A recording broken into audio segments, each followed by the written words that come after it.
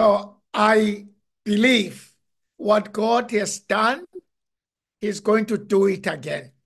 Thank you so much for taking your time, putting your effort into uh, this seminar. You are not going to regret.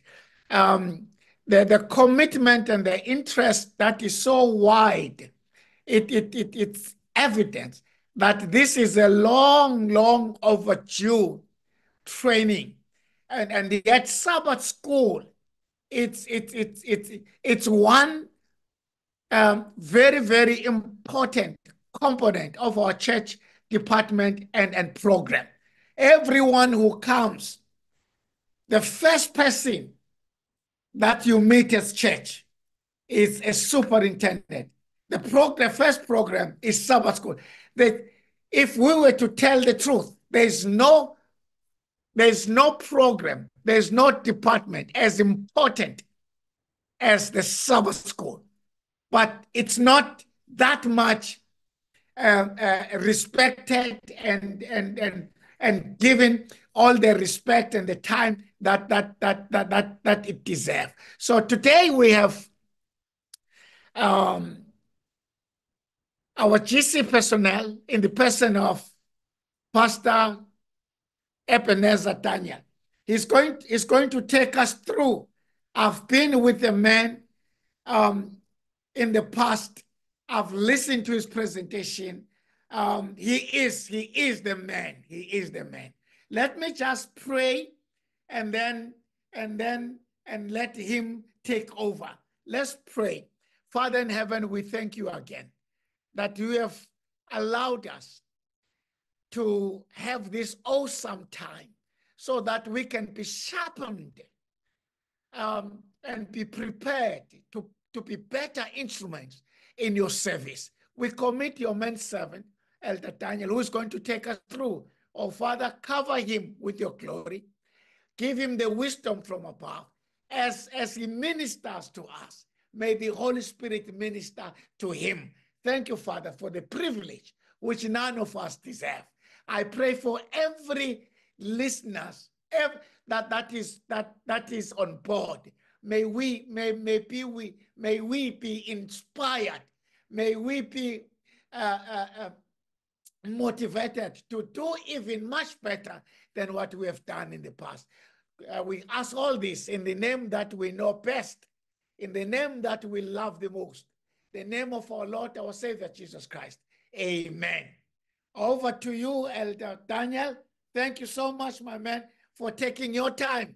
Kill it one time. Thank you so much. Thank you so much, Elder. It's amazing to meet you again by God's grace. Thank you. And I was truly blessed by past 3 days attending this workshop. So much we did learn from both the presentation that we had Monday and Tuesday. We like to focus today. Our presentation will focus on the Sabbath school teacher as a soul winner or a disciple maker. So we are going to zero down to teacher training today. I would like to encourage you to keep your mics muted throughout the meeting. When we have the session to answer questions, it'll be much easier. Please do remind yourself to mute your mics and you'll be instructed throughout the meeting. If possible, I like to encourage you, if possible, have a piece of pen, a paper and a pen. Have a paper or notepad and a pen. Grab something very quickly. It is going to be very useful for you having a notepad or a paper and a pen with you. It will be much helpful for you to focus and concentrate when you are writing something. So please help yourself to grab a piece of paper and a pen.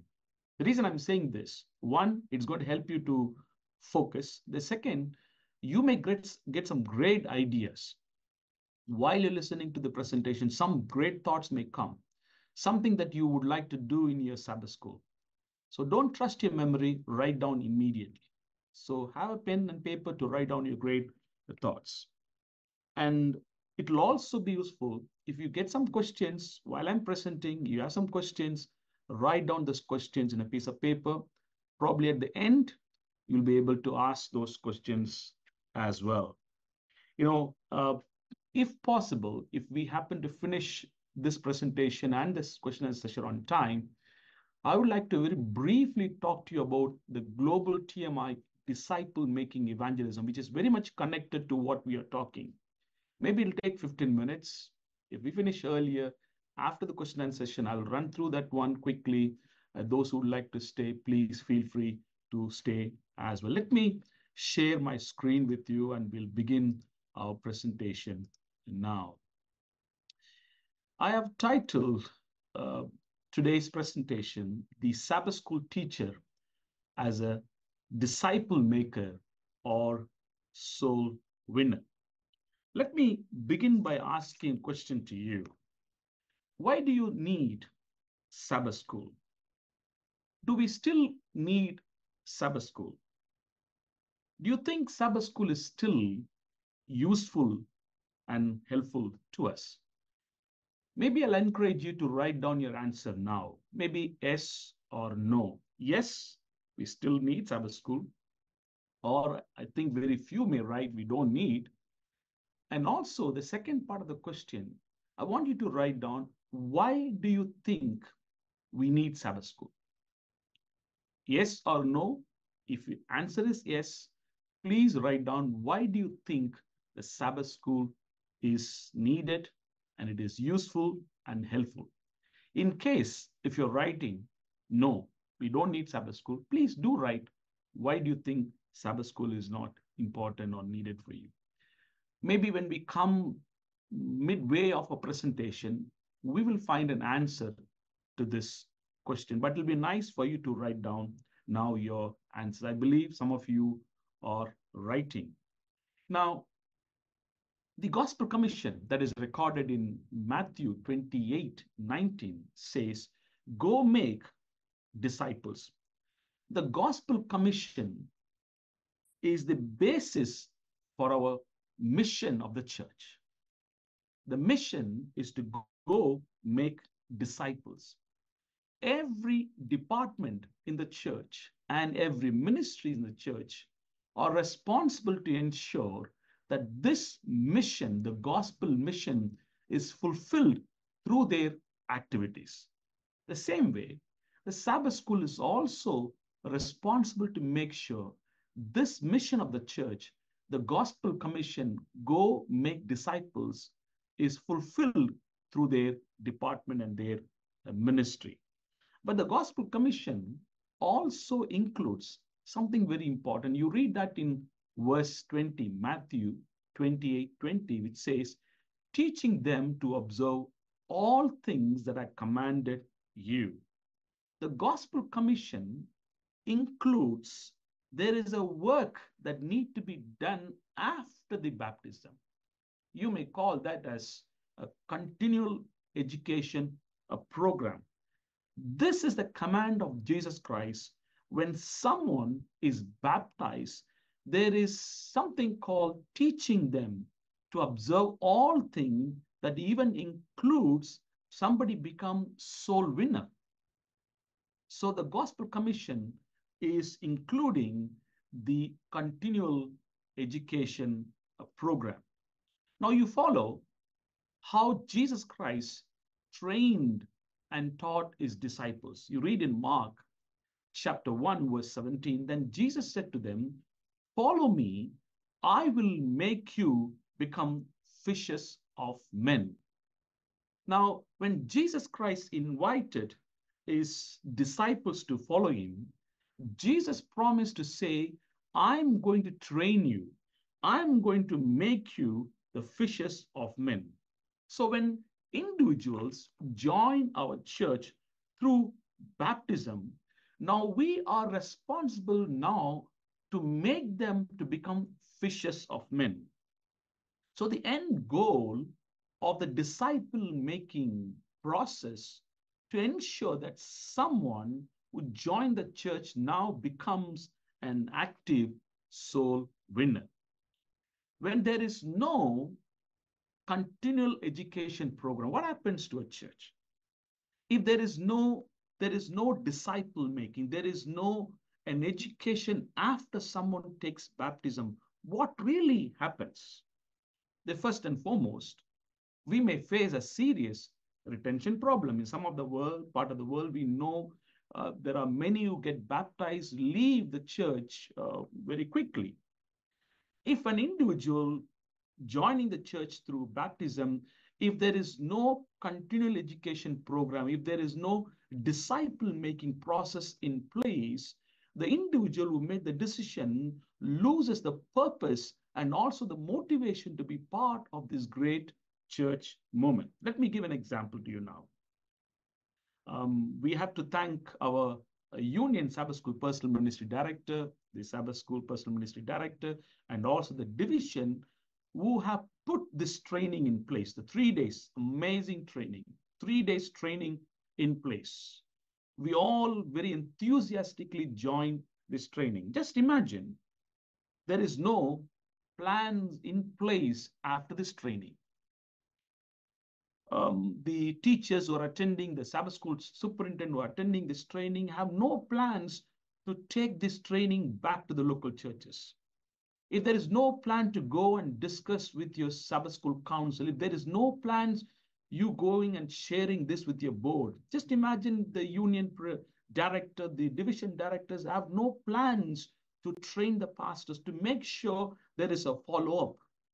If there is no such plan, unfortunately, the 3 precious days of evening meeting is being wasted. So continual education program is essential to ensure there is success in what we are doing. So the goal of the continual education program is to prepare disciple makers. That is our goal. So we have to understand there is work beyond baptism. There is a work that needs to be done beyond baptism. The question comes to us, very important question that comes to us: when and where and who can do this work? Hope you're following the thoughts. Someone has made decision, he joins a church, and there is a need, as the Gospel Commission commands us, that we have to teach them to observe all things that Jesus commanded. If there is no continual education program in our church, what really happens? We know we may find individuals losing interest and motivation and purpose being in the church. But the question comes, who is responsible? Where does this continual education program takes place? Probably most of the time, we may answer by saying that we have a weekly divine service that has been organized to help people to grow. But listen what Ellen White says in Testimonies for Churches, Volume 6, page 431. She says, "It is evident that all the sermons that have been preached have not developed a large class of self-denying workers." So something that is missing in our divine service, which is not truly contributing to help members to become a self-denying worker, simply means a disciple of Jesus Christ or a soul winner. So the question comes to us, where, when, who does this work? This is a powerful quotation. I think both the nights we have this quotation has been reminded to us. In Counsel on Sabbath School Work, page 9, Ellen White writes, "The influence growing out of Sabbath school work should improve and enlarge the church." The influence, the inspiration begins from the Sabbath school. The work that begins from Sabbath school helps the church to grow both numerically and also spiritually. So the disciple making begins at Sabbath school. The continual education program begins at Sabbath school. The Sabbath school really helps individual to grow. When the Sabbath school improves, the church improves. When the Sabbath school grows, church grows. The Sabbath school actually is an indicator for the church to really to know whether the church is mission focused. Sabbath school really helps us to understand whether we are fulfilling the mission of the church. The Sabbath school also allows the members to invite their friends and their neighbors to the church. The first place where one learns to engage in mission is Sabbath school. So Sabbath school is a place where there is a lot of training, there is a lot of coaching and mentoring and development takes for an individual member. When we read from the church manual, it says, page 103, the Sabbath school, the primary religious education program of the church. Powerful it is. So we know, both from this inspiration of the Bible, from the spirit of prophecy, even the church manual clearly reminds us it is the Sabbath school that provides the continual religious education for every member for them to grow. Why so? Because the Sabbath school has the study, the fellowship, the community outreach, and also the world mission. So Sabbath school, the best place for disciple making, the best place for disciple making. The mission of the church is the mission of the Sabbath school. The mission of the church is the mission of Sabbath school. But let's look at what is a reality. What is the real condition of our Sabbath school present? We have to look into this, some part of the world. Now, this is the study that was being done across the globe. You'll notice every week,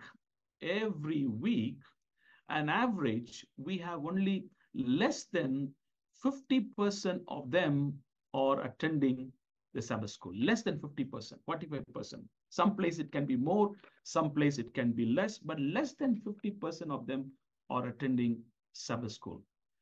But now, question I want to ask you, probably you could write down the answer for this question. How will you evaluate your local church Sabbath school? Take a minute, write in the piece of paper that you have. How will you evaluate your local church Sabbath school? Look into the numbers, your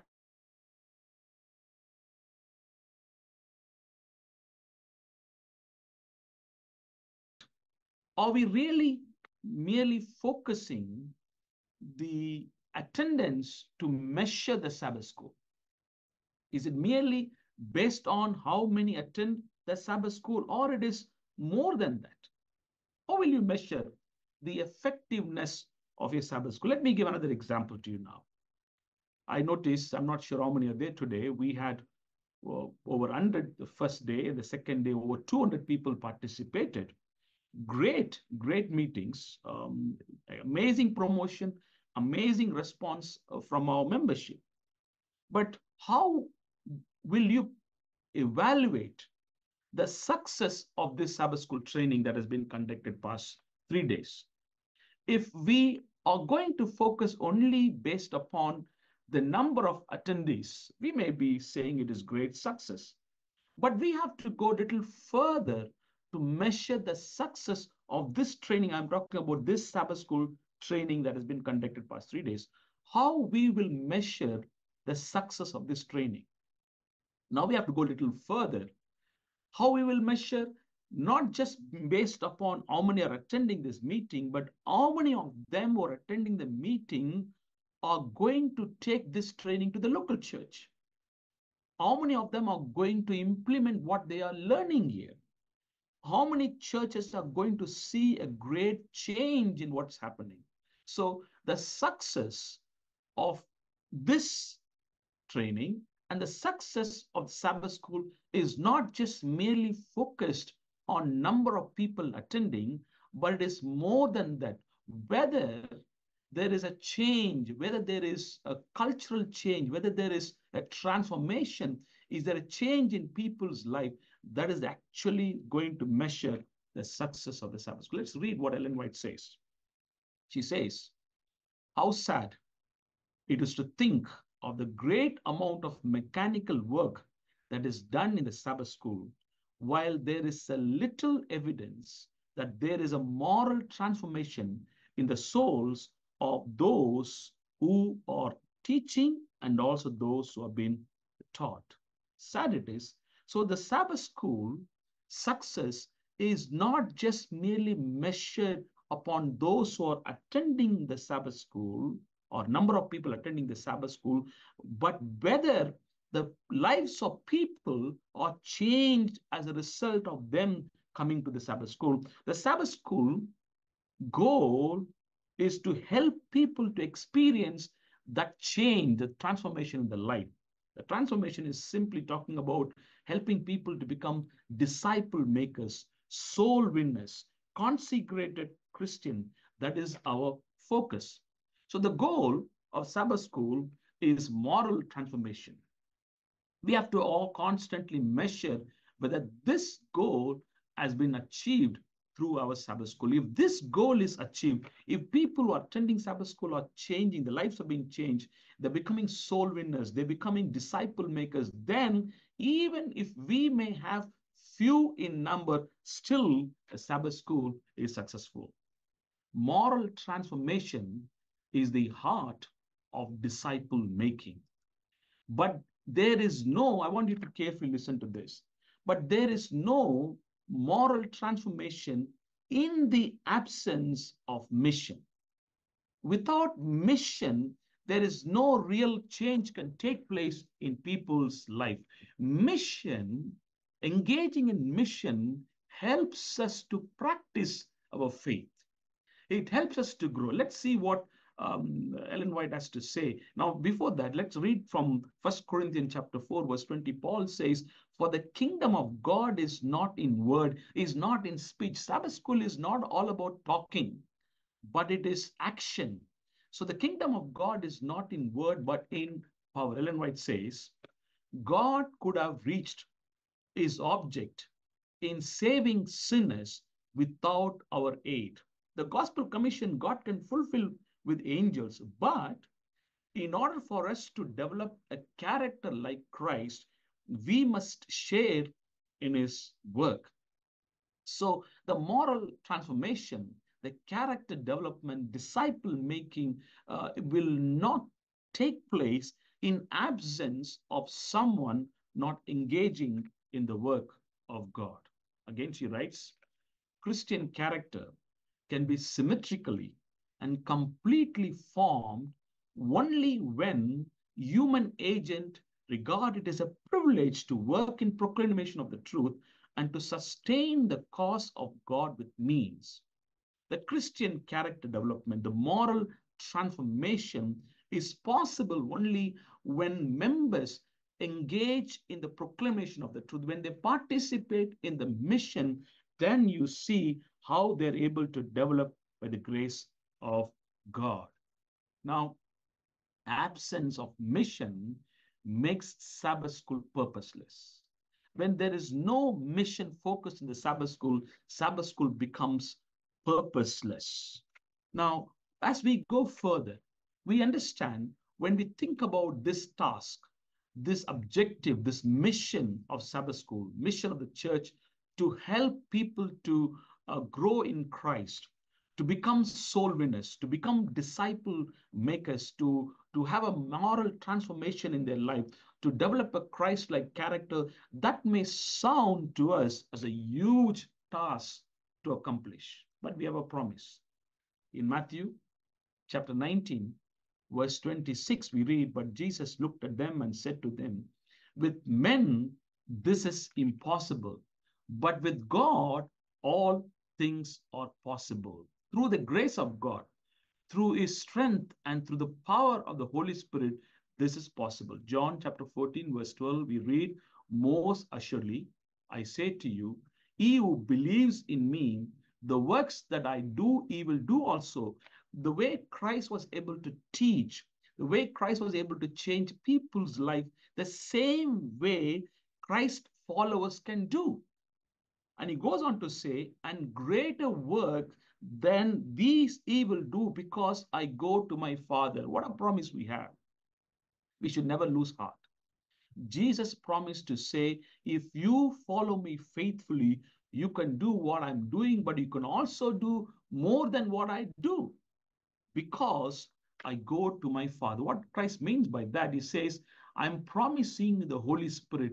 Through the power of the Holy Spirit, we will be able to help people to have the change of life. We'll be able to make people true disciple makers. We'll be able to make people to be great soul winners.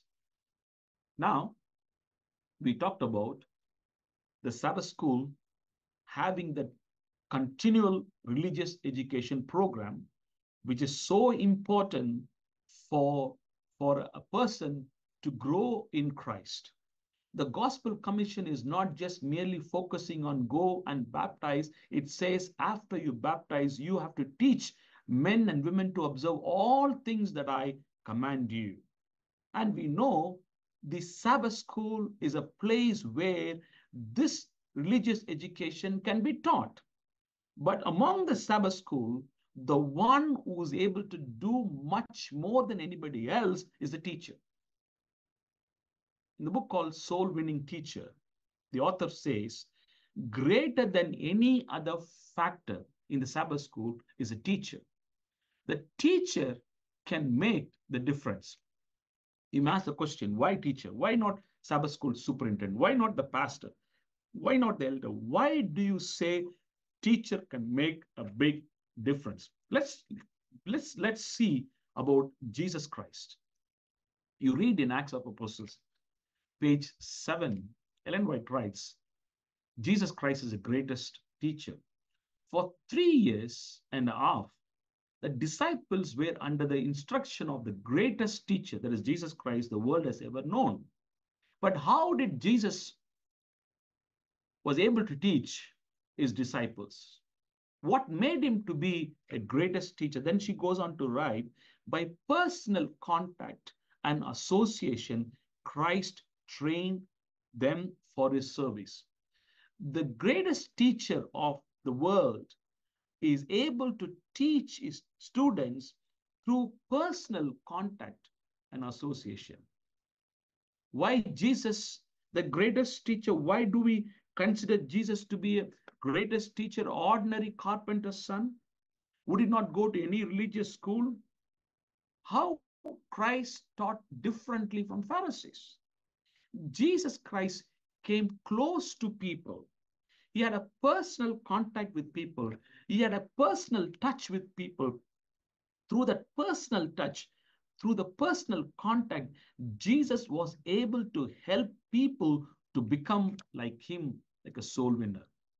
Same way, the Sabbath school teachers have personal contact with the members.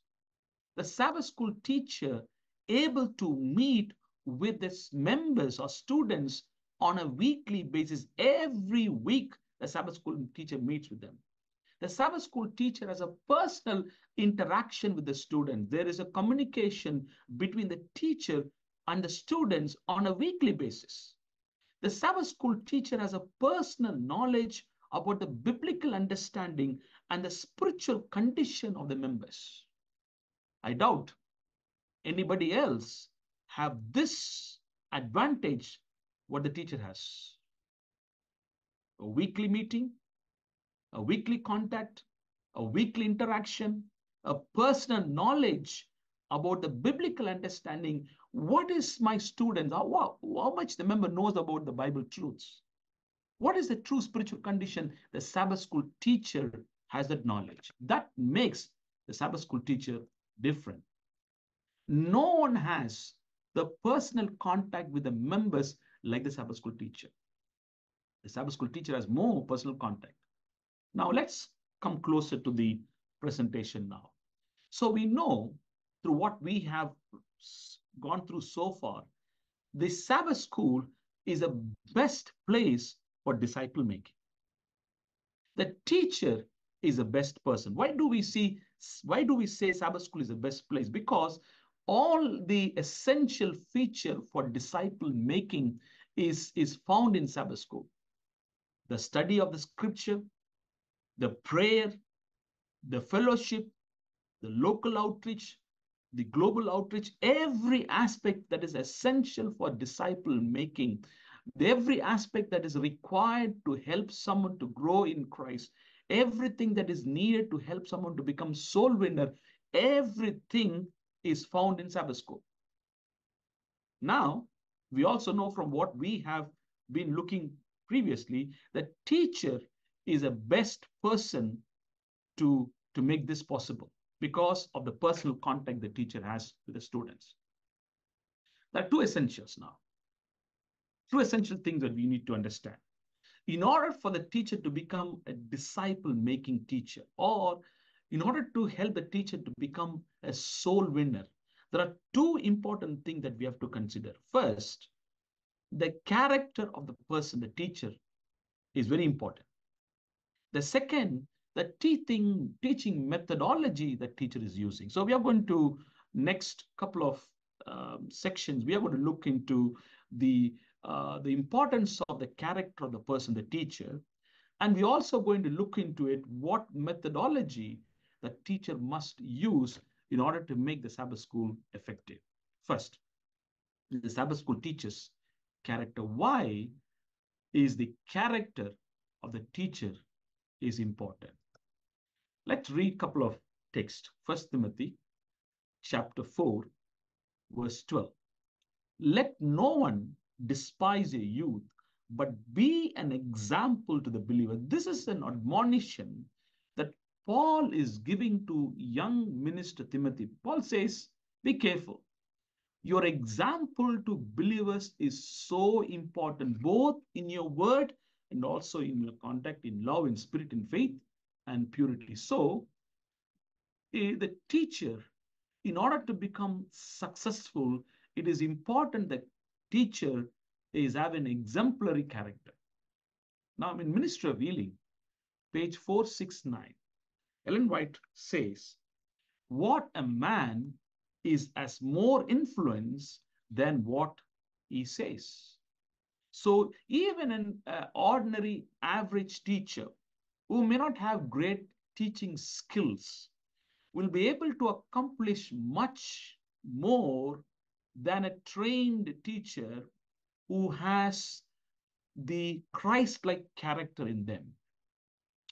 So what a man is more important than what he says. Ellen White again writes, it is our own character and experience that will determine our influence upon others. It is our own character and our experience will determine our influence upon others. It is not our knowledge. It is not that what we know. It is not our biblical skills, but it is our character and our experience with God will help us to have an influence upon others. In order to convince others about the power of God's grace, we should have experienced the power in our own life. In order to present the power of gospel effectively, we have to demonstrate that power, the transforming power of God's gospel has changed our own life. So it is very important that we have that influence. Again, she writes in Christ Object Lesson, page 340, character is power. The silent witness of a true, unselfish, godly life carries an almost irresistible influence. This is a powerful one. Character is power. When there is a right, correct character is there, when there is Christ-like character is presented through the life of a teacher, the students will see a great influence, and the influence cannot be resisted. Powerful this is. She goes on to write, Counsels on Sabbath School Work, page 98 to 99, a correct Christian character exemplified in the daily life will do a great work in the character building of the class. So when our goal is character building, our goal is moral transformation, our goal to help our students to become disciple makers, our goal to help our members to become soul winners. And that is possible through a correct character. When the teacher presents a correct character, then the class students will also develop the same character. And far more than all the teachings, this will be quite useful and helpful. A teacher without a correct character will, teacher with a correct character will have an irresistible influence on the members. We need to have an influence on our members. We would like our members to come regularly for the Sabbath school. We want them to be present there, and that is possible by the teacher. Now, many of us talk about after COVID, many are not choosing to come to church for Sabbath school, but I believe strongly if the teacher presents themselves with the character of Jesus Christ, they'll be able to attract more members coming back to church. That's my strong conviction. But we talked about having a correct character, but Bible also gives us a model for us to follow. In book called Education, page 74, Ellen White writes, in the teacher sent from God, heaven gave to men its best and greatest. So as a Sabbath school teacher, we have an example to follow. The best example that we have, the greatest example that we have, Jesus Christ will be and should be our example to follow as a teacher. She goes on to write, what Christ was every Christian should strive to be. In holiness, in winsomeness of character, he is our model. Powerful this is. Both in holiness and winsomeness, Christ is our model. So when a teacher makes effort to be like Christ, she's able to exhibit the same quality of Jesus Christ that wins people to the kingdom of God. The teacher is able to win people for the kingdom of God through the correct character. Now, there are a couple of things I would like to highlight to you. We talked about character's power.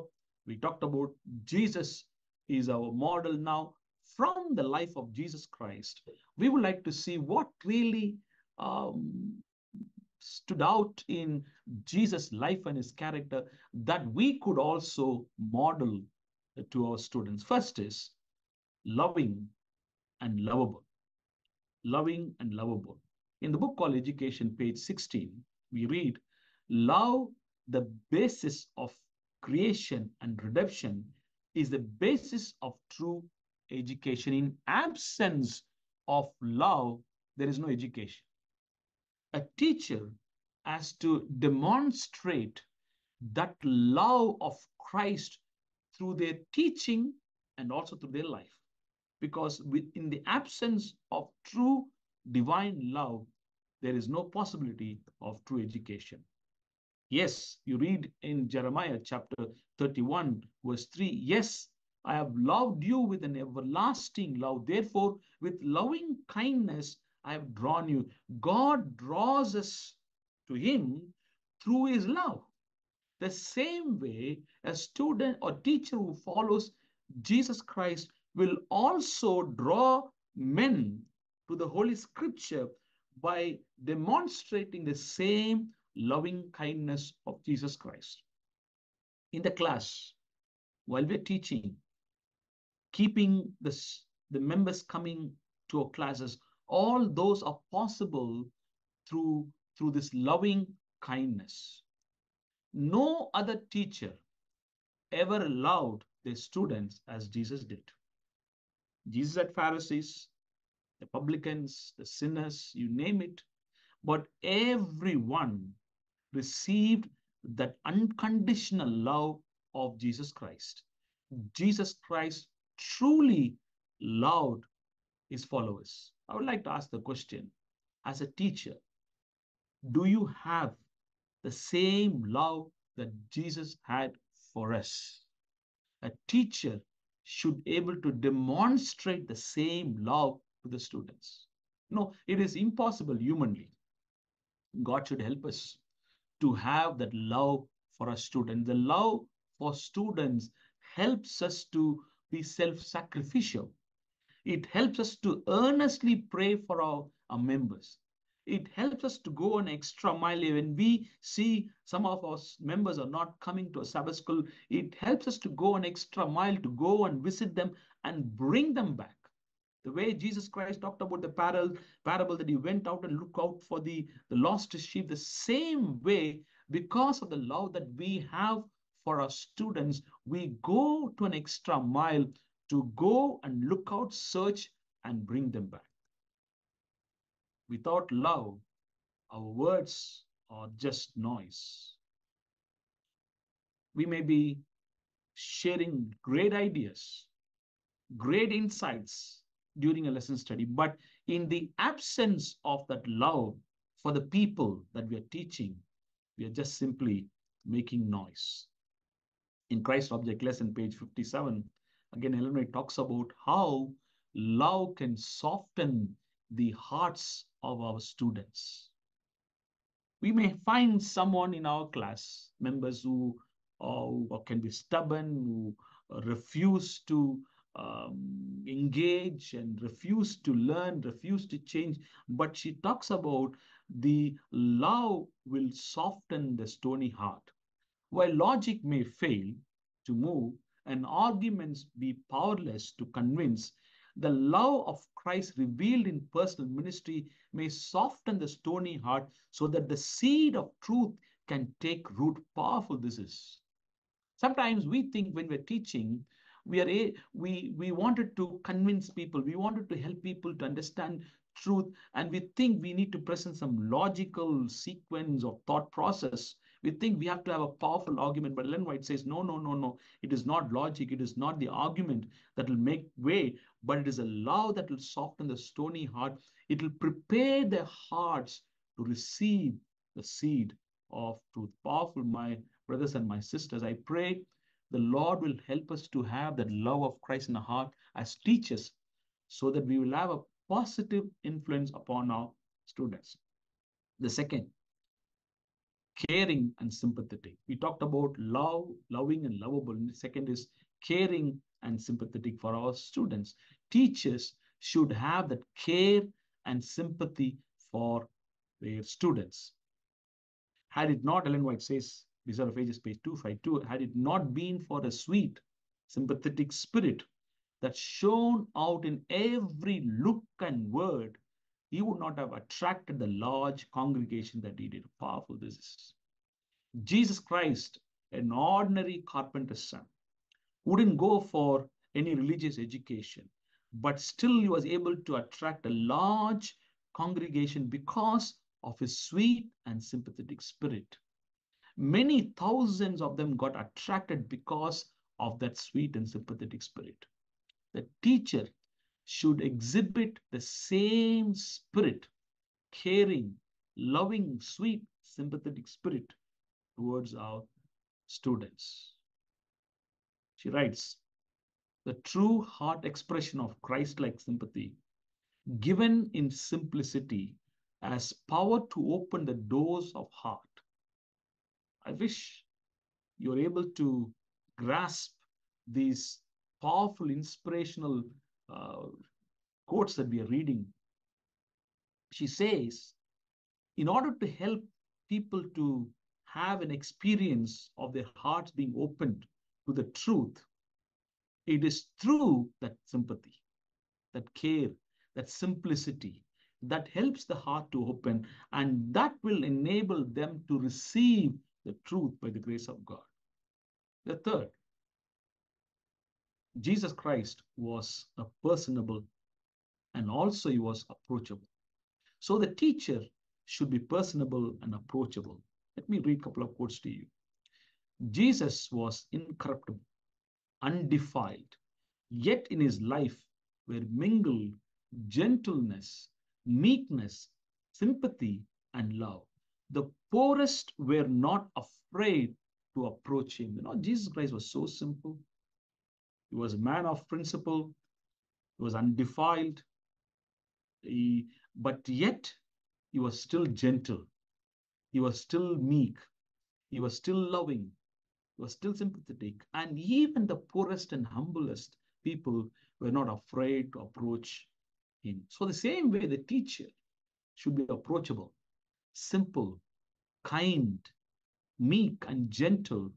While we may be very uh, strict in our principle, but yet we also have to be approachable, that people could come to us and able to have that interaction with them. She goes on to write, he exercised the greatest tact and thoughtful, kind attention in his intercourse with the people. He was never rude, never needlessly spoke a severe word, never gave a needless pain to a sensitive soul. What a teacher he was. You know, how many times during our class, during our discussions, sometimes when we get upset, when we may give a rude response. But Jesus Christ, Ellen White says, never spoke a rude word, never spoke a severe word, never gave a needless pain to a sensitive soul. My brothers and my sisters, without such character, it will be impossible for us to truly help our members to have that change that Bible is teaching us. We won't be able to change the lives of people without having such qualities that we see in Jesus Christ. Our Savior's power was not in a strong array of sharp words that would pierce through the very soul. It was his gentleness, his plain, unassuming manner that made him to conquer hearts. How can you win your students? How can you keep your students in the class? How can you help them to be coming regularly on time to your class? This character, unassuming manners, will enable us to conquer the hearts of the students. And students will be motivated, our members will be motivated to come to church for Sabbath School just because of the teacher. We love the teacher, amazing teacher, Christ-like teacher. I would like to go for the class. I don't want to miss the class. Now, this is possible only through a consecrated Christian. It is so important that as teachers, we dedicate our time, our life in prayer and study, that God will change us first so that we can be an instrument in his hand in teaching our students. Every Sabbath school worker was passed from death into life through the transforming grace of Christ will reveal the deep moving of the Spirit of God upon his own heart. The students, the members will be able to see that our lives have been changed through the power of God. That will be visibly seen. And we have to demonstrate through the grace of God, we have passed from death into life. We have life. And we wanted to share that life with others. The question comes, very important question. How is such character developed? When I was putting these PowerPoints together, I was praying, Lord, help me to have such character. And without such character, without such qualities, I will never be useful. But the question comes to us, how is such character is developed in our lives? The first one I want to remind you, the only way that we could be able to develop such character is by having a living connection with God. On a daily basis, through the grace of God, we should have that living connection with God.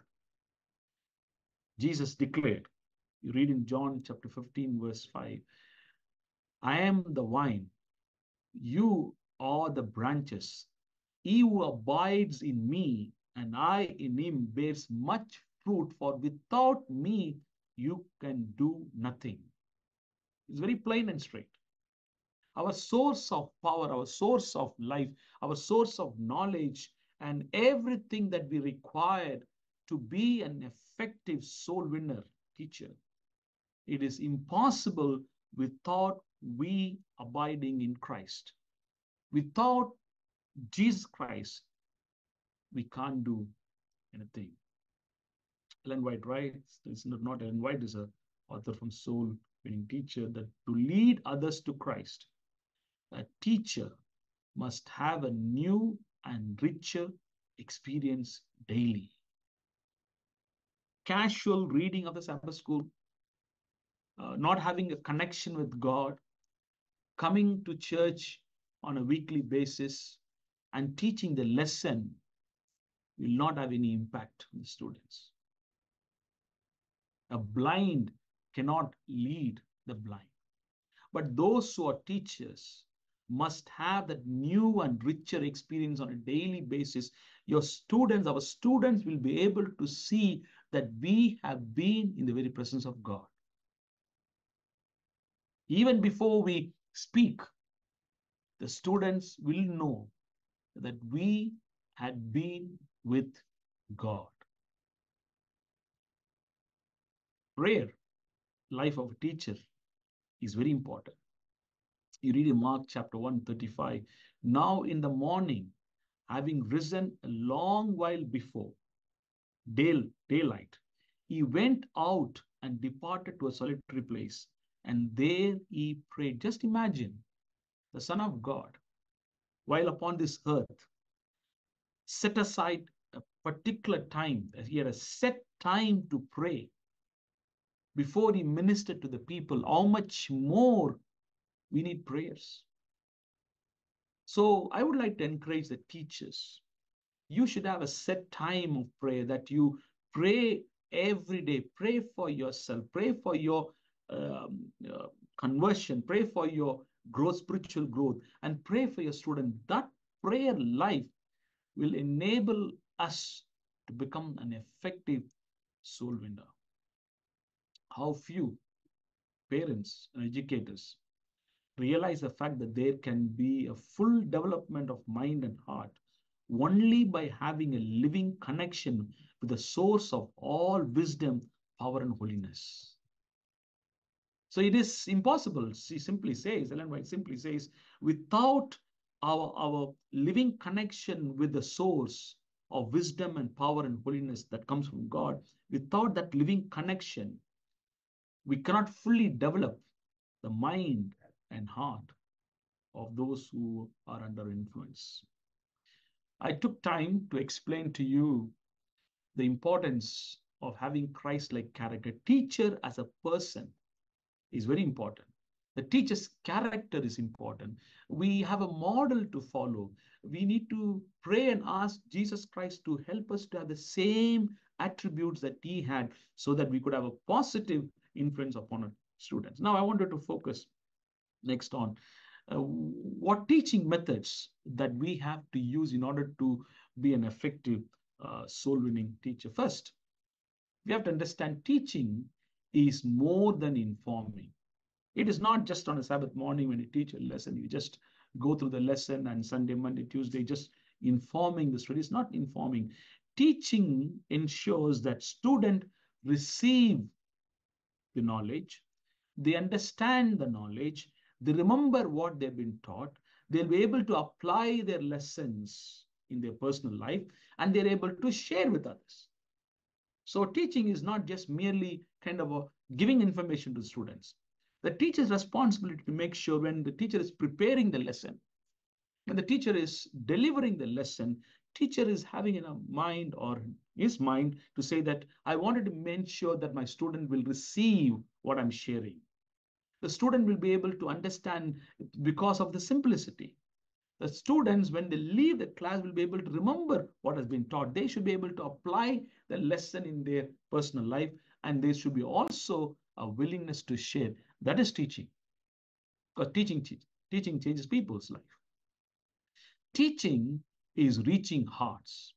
It is not just merely convincing the mind, but is also reaching the heart.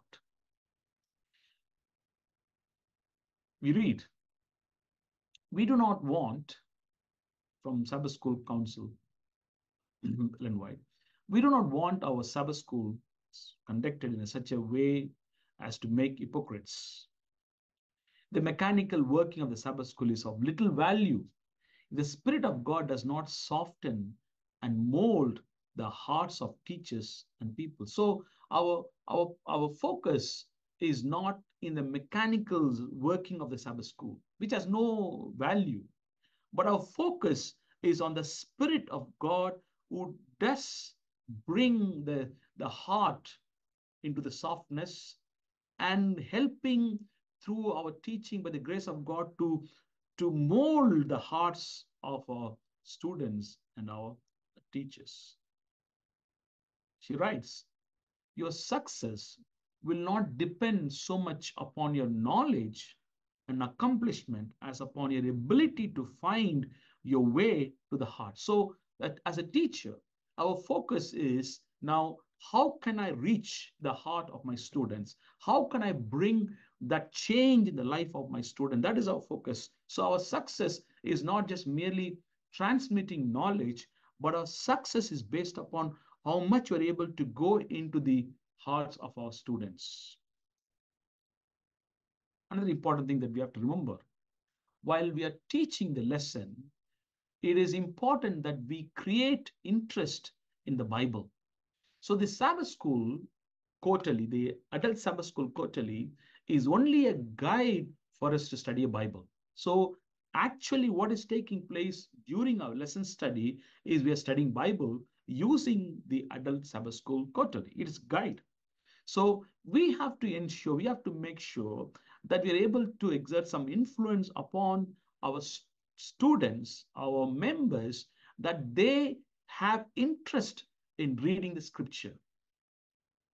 Many of them, to be quite safe, some of our members, they don't read the Bible. They don't find any interest in reading the Bible. Many come to a Sabbath school without reading the Sabbath school quarterly. No personal prayer, there's no personal study time. In that kind of a situation, the Sabbath school teacher is now responsible in his methodology to ensure there is an interest in reading the scripture. You have to create.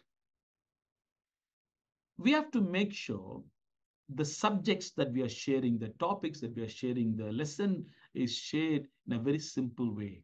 You don't want to make it very complicated. Ellen White again writes, you want simple words, plainly, clearly stated ideas. When you're preparing your lesson, you have to look into the lesson preparation to say whether those language is clear and simple, whether the thought process is plain, whether students can understand. Will my student understand what I'm sharing? Will they be able to comprehend the whole theme of the lesson study? If we don't have that kind of intention, then we are actually wasting and losing our time. Another important thing that we have to consider when you're looking into the methodology of teaching, some of them are a repetition, is that we have to encourage discussion. It's not a monologue. It's kind of a difficult why many are not participating in our discussion, but we have to encourage as much as possible. The teacher has to encourage the discussion. It is not the best plan for teachers to do all the talking, but they should draw out the class to tell what they know. Then let the teacher, with a few brief point remarks or illustration, impress the lesson upon their minds. The teacher is encouraging the students to participate, the members to participate in the discussion and draw from their contribution.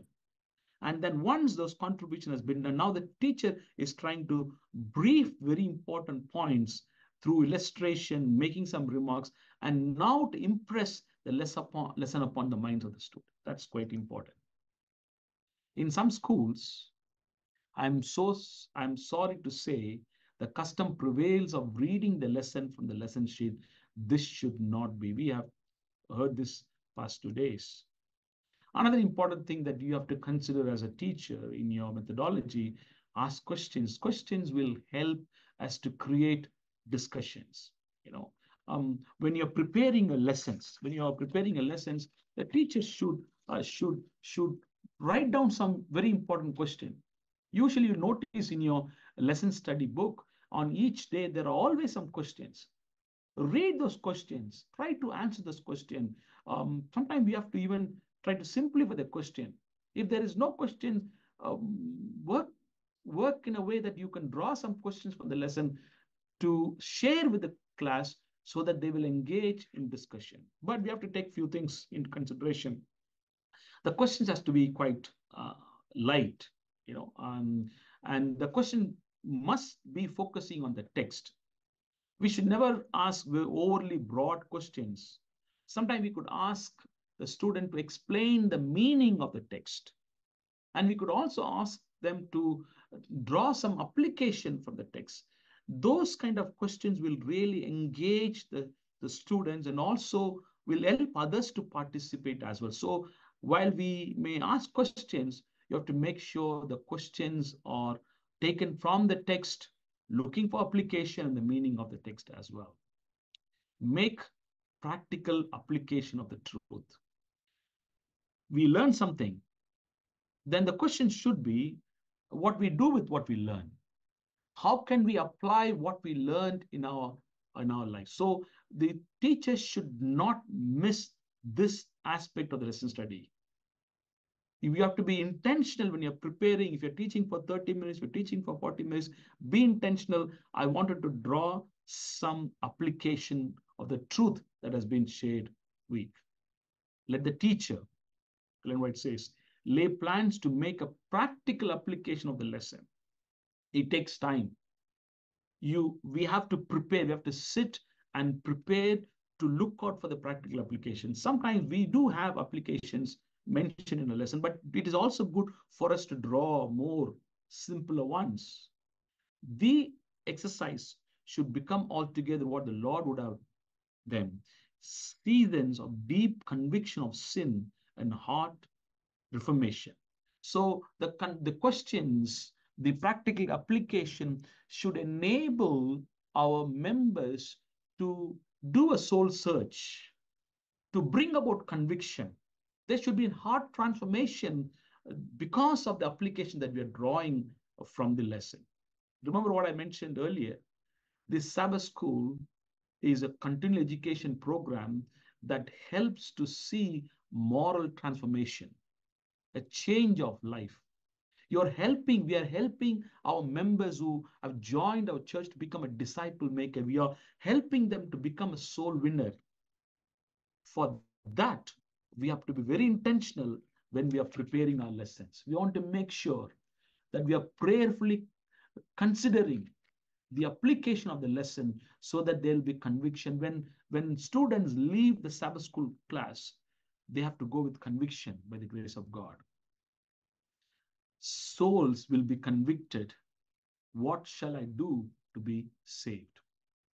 Another important thing that we have to remember when it comes to methodology, pray for and with the class members. We have to include prayer time during our study. Yes, we always talk about the limited time that we may have for the lesson study, 40, 50 minutes, but still spend few minutes in praying for one another, praying with the class. That gives an opportunity for us to teach our members to pray. They will also remember to pray for others. We could take some prayer requests from the class. Maybe if it's 10, 15, take some prayer request, and we pray for those prayer requests.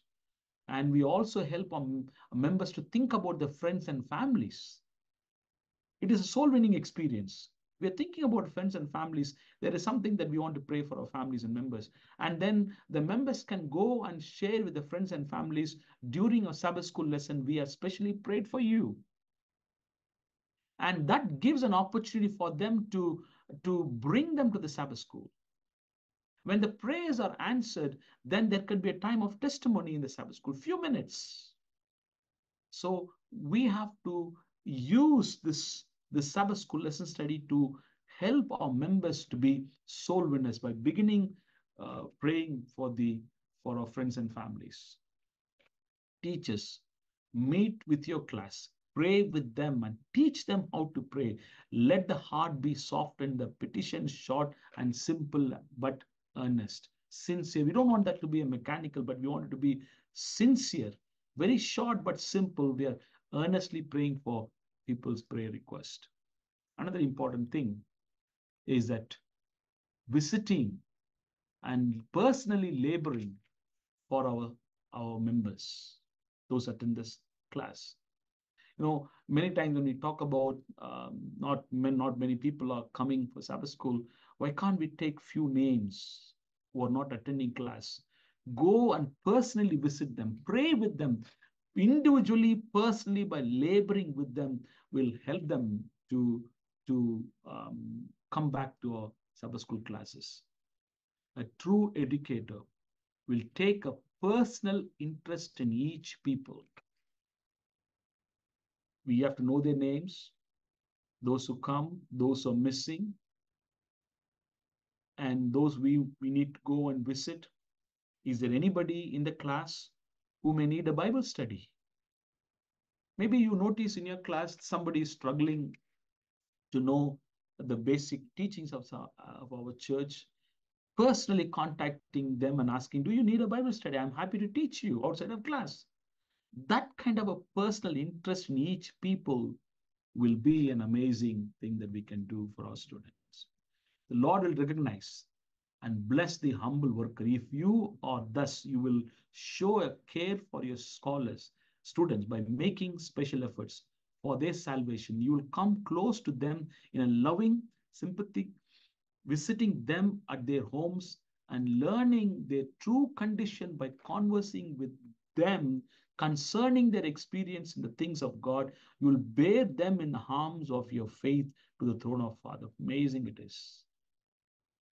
We will never know the true condition of our members until we pay a visit for them. When we go to their home, when we sit with them, when we talk with them, we will know the true condition. That will draw our hearts close to them. We'll be able to show that sympathy and kindness and gentleness to them. We'll be able to earnestly pray for the situation. That will transform the lives of individuals. It is not just coming on Sabbath morning and teaching the lesson. The work of a consecrated teacher is much more than that. Finally, we have to also remember that one of the important things in the methodology of teaching is that we have to be intentional. We are teaching people to share the faith. We are not just teaching for them to have the knowledge, but we wanted to ensure that what they receive, they share with others. So when we are sharing the lesson study with them, when we are giving some illustration, when we are sharing the Bible thoughts, the teacher has to be intentional to say, I would like to see my students share the faith. Because end of the day, when we are educating, when we are teaching our members, we wanted to help them to become soul winners for Jesus Christ. It is certainly important that we become acquainted with the reasons of our faith. But those most important knowledge to be gained is an experiential knowledge of what it means to be born again. The great want in our Sabbath school is a want of the light. All through the ranks needed men and women who have learned at the feet of Jesus what is truth and how to present the truth to others. This is the greatest want.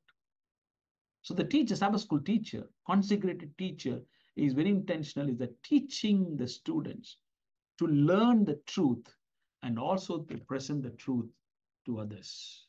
I would like to pause here before I finally talk about the global TMI, how this biblical strategy will help improve our Sabbath school. I wanted to pause here for a minute, and if there is any questions, I'm quite happy to take those questions. And if there's no questions, I could continue with what I was sharing. Yes, I see an hand. Somebody's managing if I'm not able to see.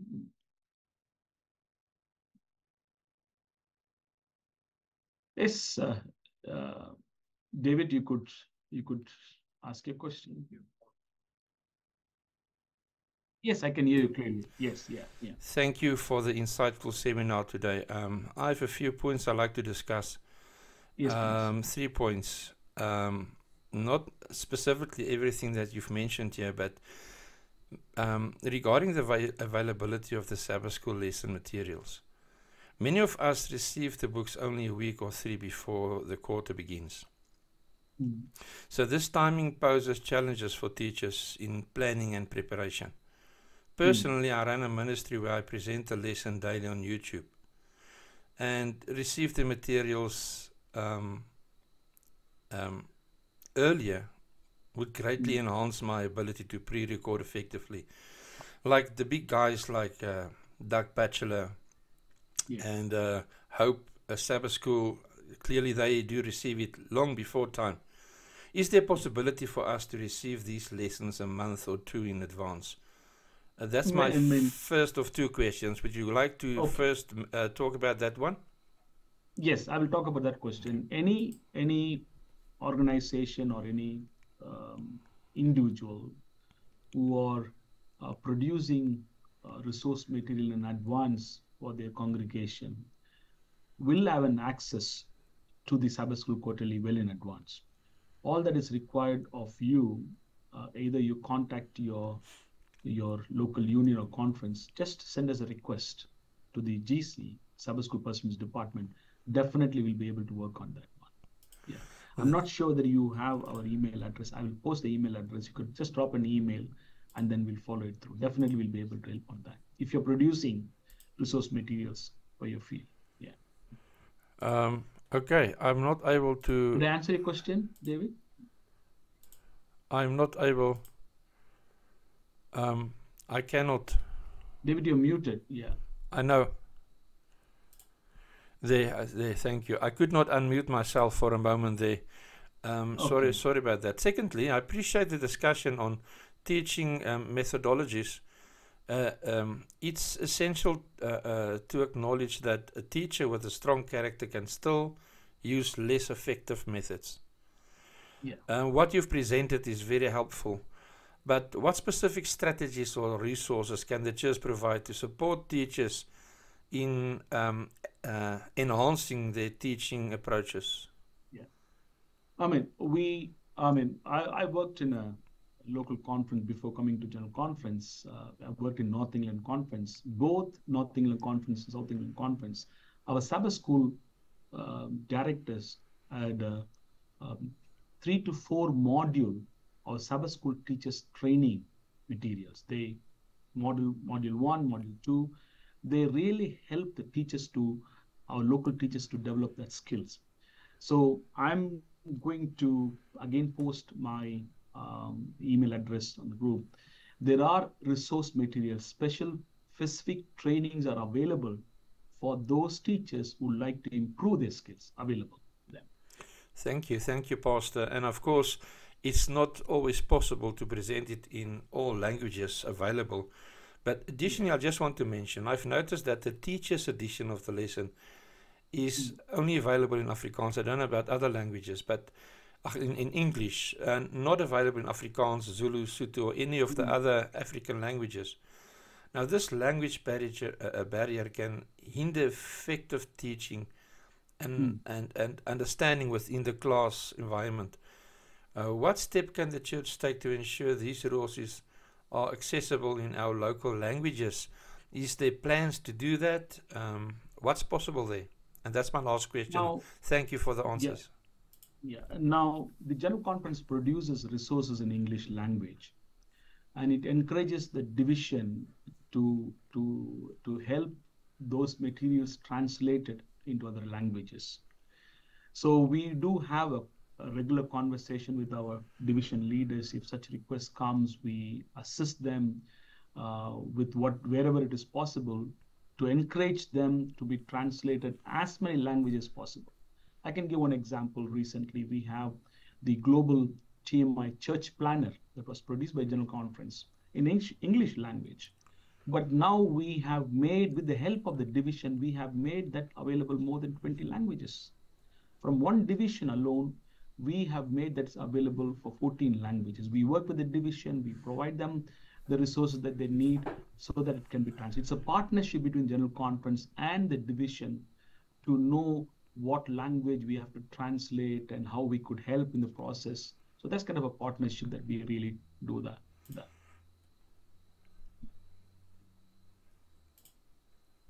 Thank you, David. And we have other two hands, and somebody help me to kind of monitor who's raised first.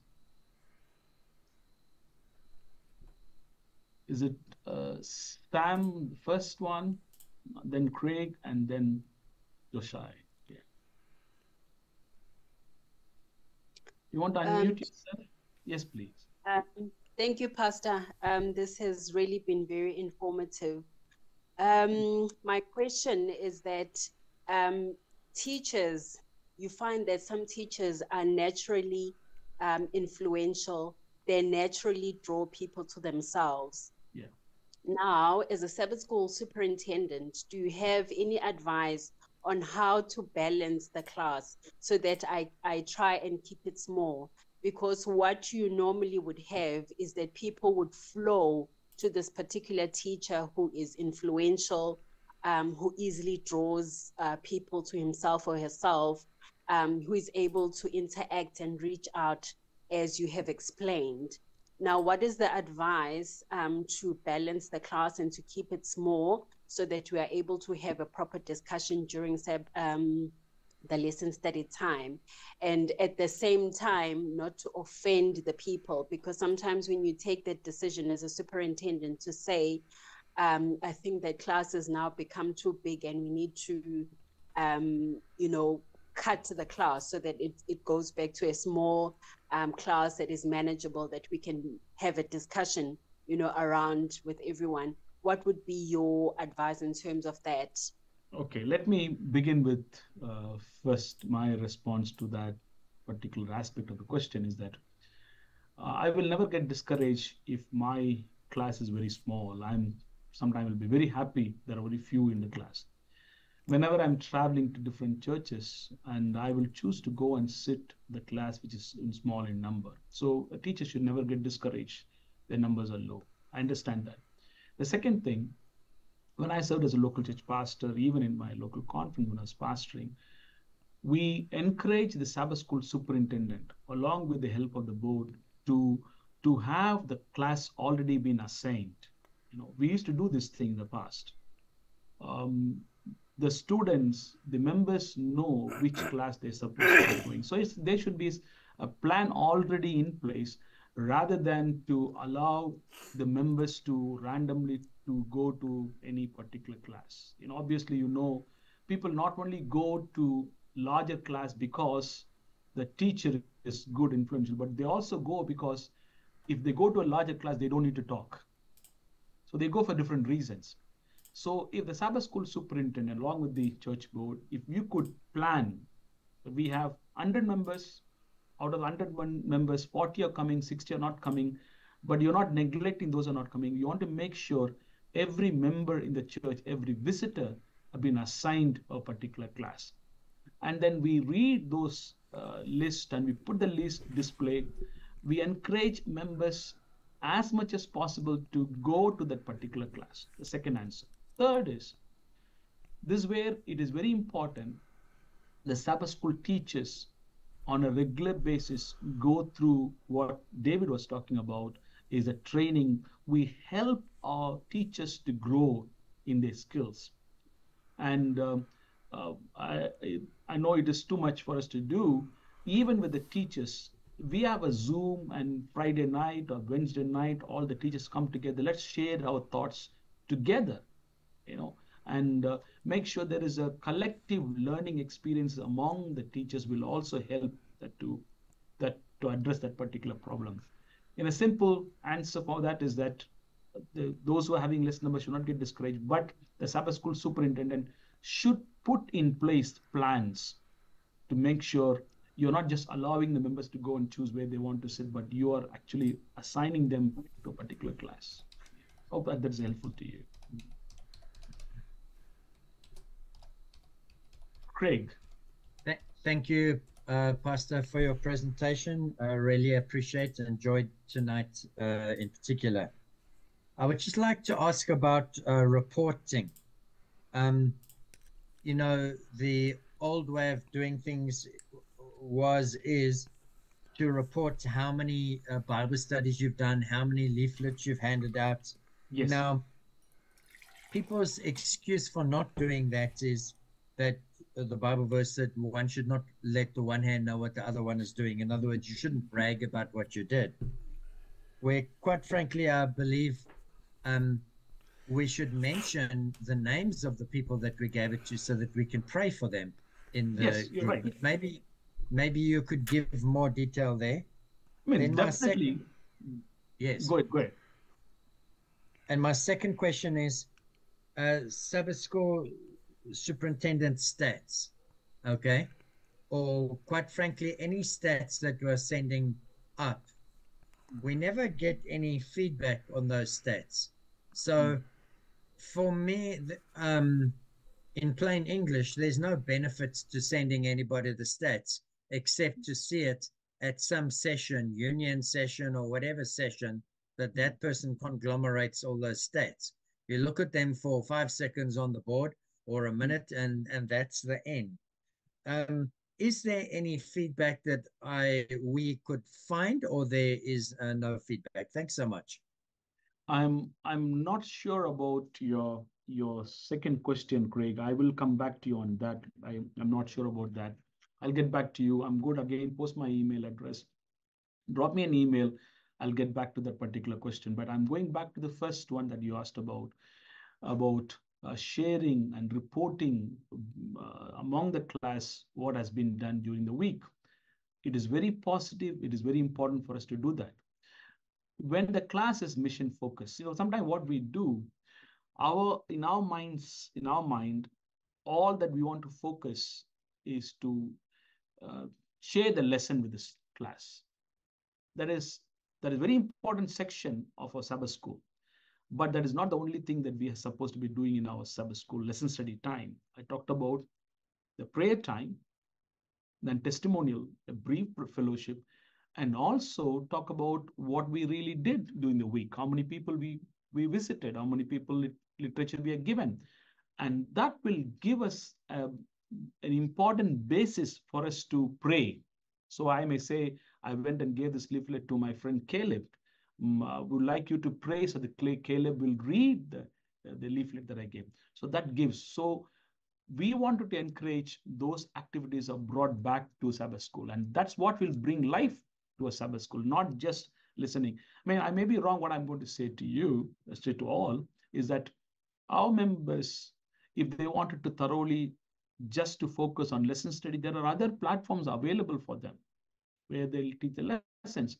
But when it comes to our Sabbath school during our Sabbath service in person, in church, we have to do more than that to build that fellowship, to build that prayer time, build that enthusiasm so that we come to church in person for Sabbath school. That's very important that you mentioned. Thank you, Craig.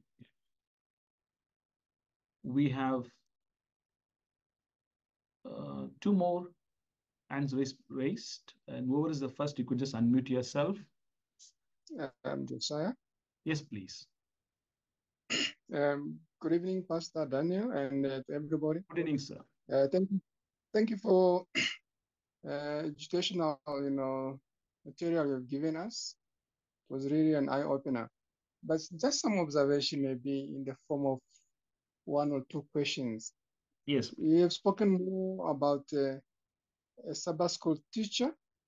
Yeah. As of recent, that word was going away. The Sabbath school teachers were now Sabbath school facilitators. How do you explain the two? Because Sabbath school teacher would be doing the talking most of the time, while a facilitator will maybe just make a summary for the lesson, then allow the students or the attendees to participate as well. Because I've got a challenge with that. The members of my class I'll be teaching, for example, these will be mostly baptized members. Now, if I continue teaching them, when will they be empowered as well? Secondly, maybe this one is just a general one, Pastor Daniel. I see our church generally, we have got trainings on Wednesdays as well as on Fridays. Are we neglecting to allow the members of the church to go for Wednesday Vespers and also for Sabbath opening? I'm mentioning this after you have said that as a Sabbath school teacher, I should be exemplary, in everything. Now, here I'm seated and I'm not seen at Vespers on Wednesdays. I'm not seen at Sabbath opening because I'm attending training. What kind of example would I and influence would I exert on the others? Thank you so much. Oh, thank you. Thank you for your observation. Let me go back to your first question that you asked about the term facilitator, Sabbath school teacher, Sabbath school facilitator. The intention, my understanding, the intention of using the term facilitator to encourage discussion, interaction among the students, not just to have a monologue. The teacher is not just there to teach, but not encouraging their students to participate. Maybe that's an intention of using the word facilitator. But at the same time, we also have to be very careful. The teacher is not just merely there to encourage everybody to share what they wanted to share and not giving any direction or any purposeful learning experience that is taking place in the class. So that is the reason the teacher is there. You may call facilitator or a teacher. The teacher is there to encourage discussion, asking questions. There is a participation. But at the same time, the teacher is also responsible to make sure truth is taught in the class. The teacher is the responsible person to ensure there's a focused discussion, that we are talking about the lesson study, we are talking about the Bible scripture, we are not all over the place. So I hope I'm clear with you. It is not the term, but the task that is done, the way it is done is very important. Yeah.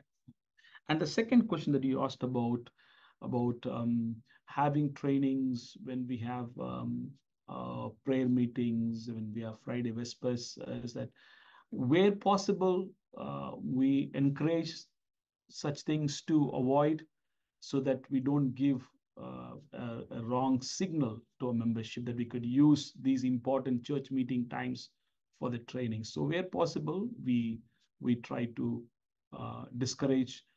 There can be some exceptional situation that we may have. We should never make it as a regular practice. Sometimes what happens, let me make this point. Sometimes what we may think people will come only on these days. People will come only on Sabbath to church. Let's do everything on Sabbath. We have to discourage that kind of an approach. Yeah. And the teacher has to be an example to show to the students. Hope that answers your question. I think that we have one more hand.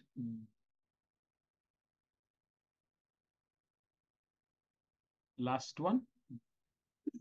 Good evening, everyone. Thank you so much, Pastor, for the presentation. And it is a great benefit. But I've got just one question regarding the lessons. Who's responsible for buying the lessons for teachers? And okay, go ahead. Okay, and where does the teachers get the budget for lessons? Because if you are a teacher, it's impossible to ask the student to have their lessons handbook, the hard copy lessons, whereas you yourself, a teacher, you don't have a hard copy for the lessons. Thank you. Yeah, I think that will be a decision of the local church. We won't be able to give instruction how that need to be done. The local church treasurer, the church board decides how they're going to provide resources to the teacher. The Sabbath school superintendent at the beginning of the year may have a plan to put a budget together to say, okay, we would like to provide the teachers with the resource materials and present the budget to the church board, and see how the church board responds to that. Some churches may say, yes, we are happy to do it. Some churches may say we don't have sufficient funds to do it. That's a decision made by the local church. But the process is the Sabbath school superintendent at the beginning of the year may put a budget together and look into the need. Is there a need for the teachers to have the lesson study guide, especially when it comes to the children's Sabbath school, which they may not need it, but they still have to buy. For example, adult Sabbath school, anyway we are going to buy, but when it comes to children's Sabbath school, we may not really need. So in that kind of circumstances, the church board decides, the Sabbath school superintendent presents the plans to the church board to make a decision. Yes. And did you have a second question, sister?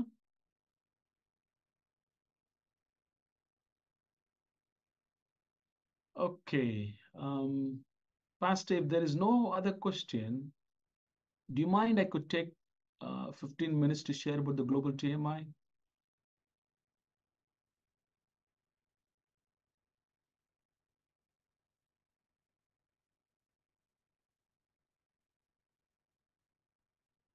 Is there any other question before I just share briefly about the global TMI to you?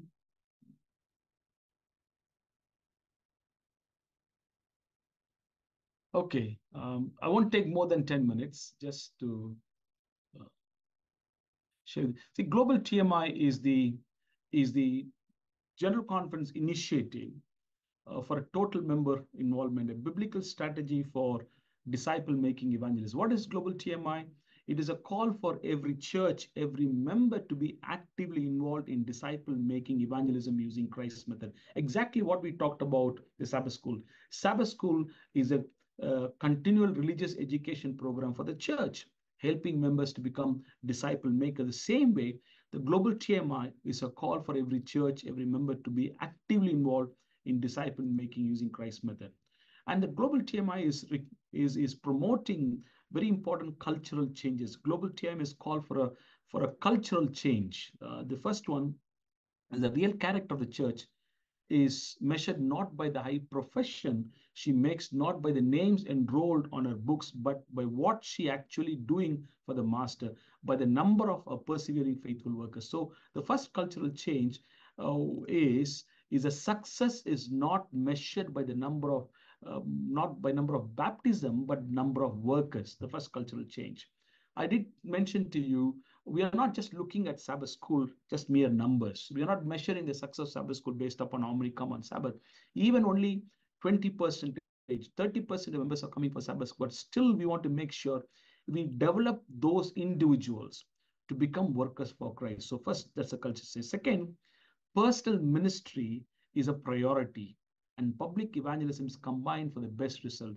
So the global TMI is encouraging that every member is engaged in personal ministry. The Sabbath school, same thing we're doing. The Sabbath school teacher is there to teach the students, to help them to grow to become the soul winners, that they will engage in personal ministry.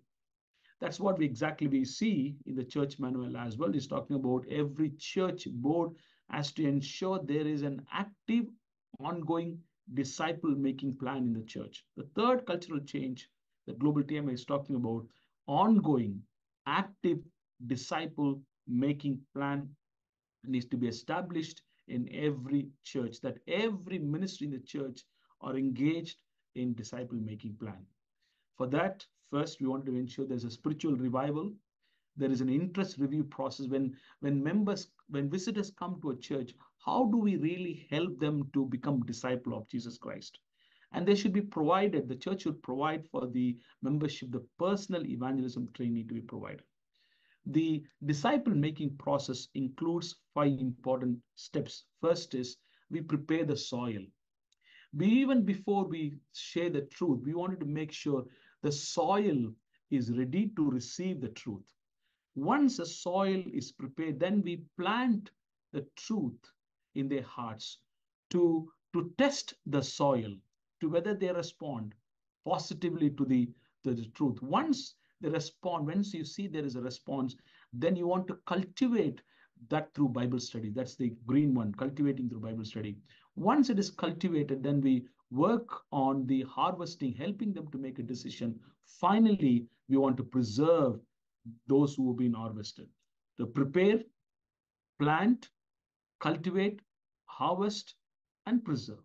But most of the time, what we do, there is a lot of emphasis on harvest, evangelistic meeting, but we don't really prepare or plant or cultivate the individuals before they make the decision. So how this journey takes place? First, we make friends with people.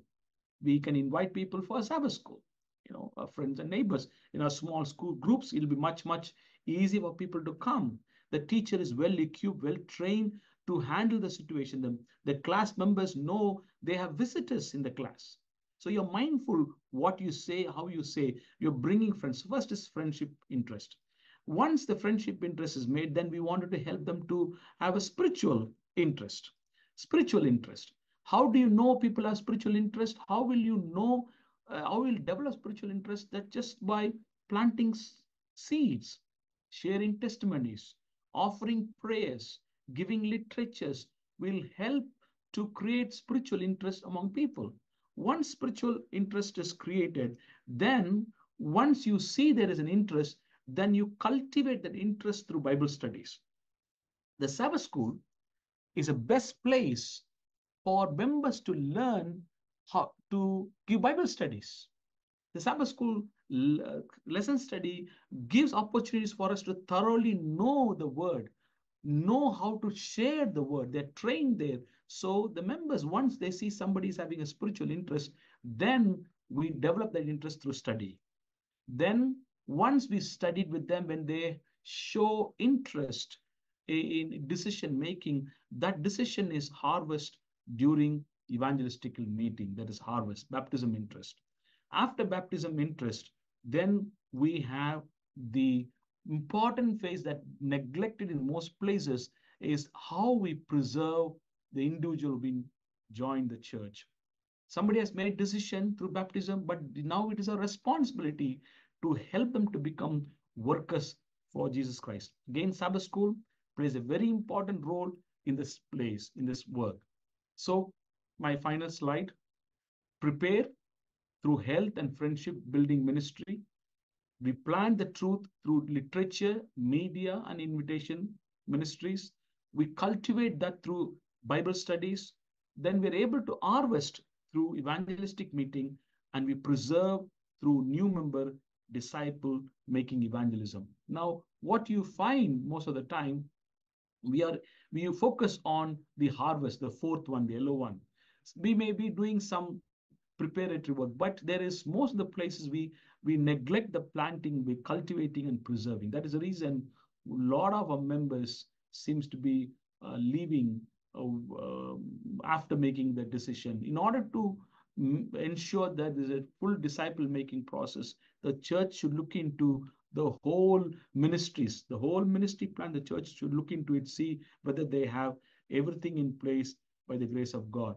Wherever we are going, we are trying to promote the global TMI, disciple making evangelism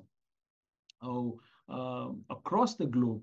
There are a lot of churches are getting on board. We also have the church planner available in multiple language for the church to sit and to ensure that they're able to look into the church ministries, whether they have all the full disciple making plans in place. If something is missing, bring them together and ensure that we go through every phase of the disciple making plans in our church. This is a long presentation, but I thought let me briefly just share little highlights of this. We will send those details to the Sabbath School Personal Ministry directors in your union and division. They'll be able to share with you more data. Thank you for that extra time that you gave to me. Yeah. Pastor, if any questions, I'm happy to take, and then I will hand over the time back to you. Thank you so much. Yeah. I think there are two hands are raised up, Craig and Sir Frank.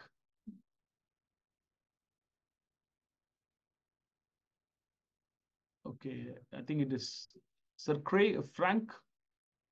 You want to unmute yourself? Okay. Craig, would like to ask any question before we close?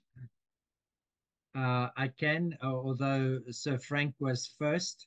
Yes, I was waiting for Frank to ask. I was just wondering, Pastor, if you're willing to share the 2 PowerPoints on the chat with us. If that Definitely, would be I will do that one. I will do that one. Thank you. And your email. Thank you. Yes, I'll put that as well on the chat. Yeah.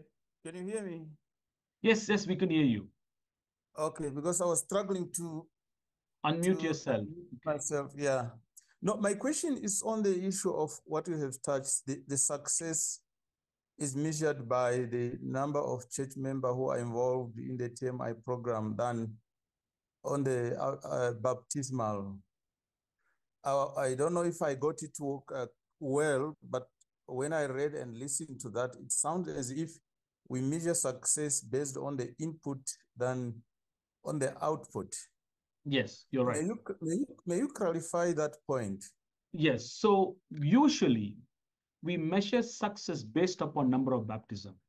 That's the, but from what we read from the Bible and also from the Spirit of Prophecy, the true success is not just merely measured about number of people are baptized, but number of people are made disciples, because our call is to go and make disciples. So our work is not completed when people make decision for Christ through baptism. Our work begins, if you read Matthew 28, chapter verse 19 and 20, after somebody has made decision, then Christ says, now teach them to observe all things that I commanded you. So there is an important work that need to be done after somebody has made decision. That work to help somebody to become a true disciple of Jesus Christ, someone now who received the faith is also willing to share the faith with others. So that's where. So the success of the church is not just number of people baptized. We praise God for that, but also how many people that we are developing in our churches to become the workers for Jesus Christ. That's what exactly that means. Yeah. Oh, all right. Thank you. Pastor, if there is no other question, then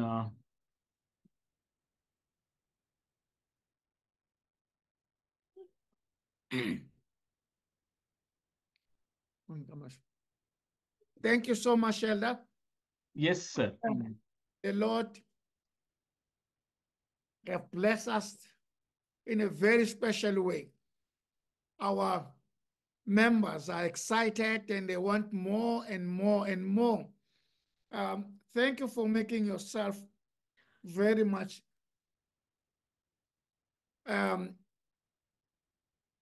available and willing to serve the Lord. It's a joy to serve with you. My secretary have just sent me a few here. Question like, are we still following the Sabbath school themes every Sabbath? For example, first Sabbath of the month, evangelism. Second Sabbath, investment. Third Sabbath, birth and thanks. I'm sorry, Elder, I didn't hear the last part of what you shared. Are we still following the Sabbath school themes, such like the first Sabbath of the month is evangelism, second Sabbath, investment, third Sabbath, birth and thanks? Okay, my apologies. I'm not sure about that answer. I will get back to you on that. I'm thinking it is more of local division or union making the recommendation, but I'll find out from the Sabbath School department and get back to you on that. Yeah. Thank you so much. Thank you so much. It is my prayer that early next year we go through the same exercise, focusing on another component of the Sabbath School. It is my observation that Sabbath School has been neglected for a very long time. In this part of the world, after COVID, you know, for a number of months, there was no church services. Our people were worshiping separately there and there. So when we came back, most of us, we are never the same. So we need to revive. Some churches are still closed. So members are still missing. So we need to make some effort and make Sabbath exciting, our Sabbath school exciting, so that those that have come will fail not to share their experience with others, so that others, when they hear good news, they will come in numbers. You have done a fantastic job, my elder.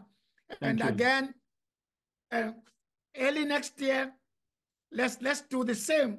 So then again, maybe a week later, we focus on personal ministries, just to revive and get our people geared for evangelism.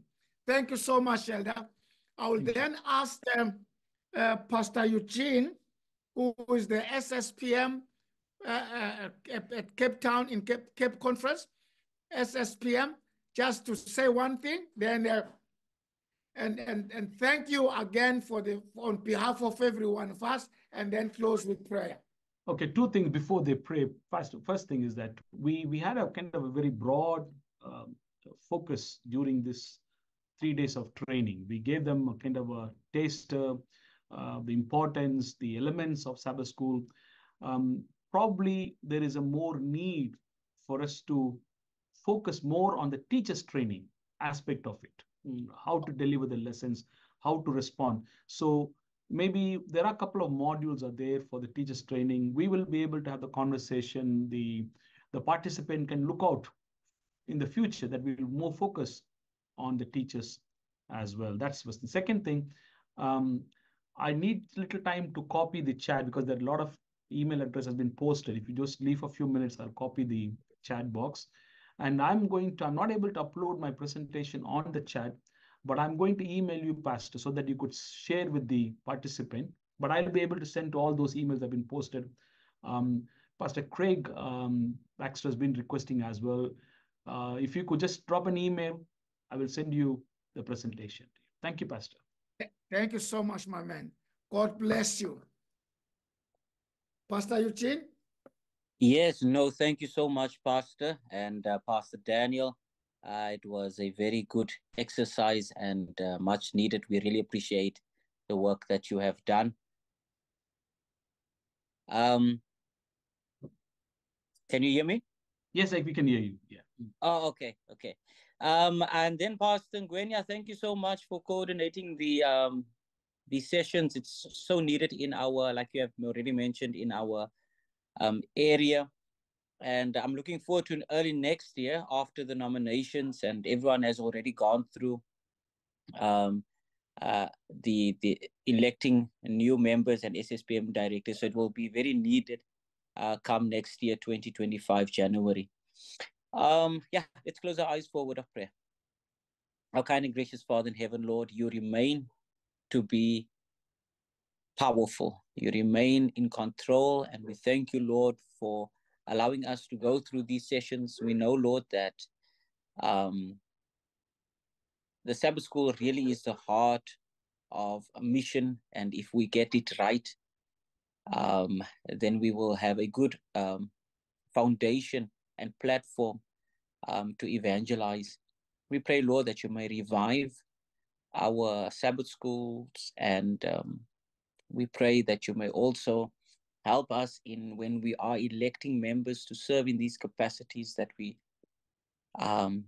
do it with much sensitivity to the position and seriousness, and we take it as important as the election of a pastor for a district. We ask, Lord, that you may be with all the presenters. We thank you that you have used them in such a powerful way, and we ask that you may be with them and their respective families, the time they've committed to ensure that we are enriched intellectually. We praise you for that. And we also pray, Lord, that our time here each night may not be in vain, but what we received may it also have a transforming power in our life. Amen. Pray, Father, that you may be with us through the unknown night, and please take care of us and Give us enough faith, Lord, to continue on this journey, and the information we receive, Lord, may it be good for our ministries and even our personal ministries. And now, Lord, we pray for good night's rest, and if it's your will to wake us up tomorrow, Father, we look forward to it. But even if we don't have that privilege and opportunity to wake up, may it be on that glorious day when you do appear, that none of us may be found wanting. Thank you again, and we pray that through our ministries, others may be reached and touched. In Jesus' name we pray. Amen. Amen. Thank you. Thank you so much, everyone. Thanks, Elder Daniel. God bless you, my man. Thanks, God bless everyone, you, Elder. for making these 3 days exciting.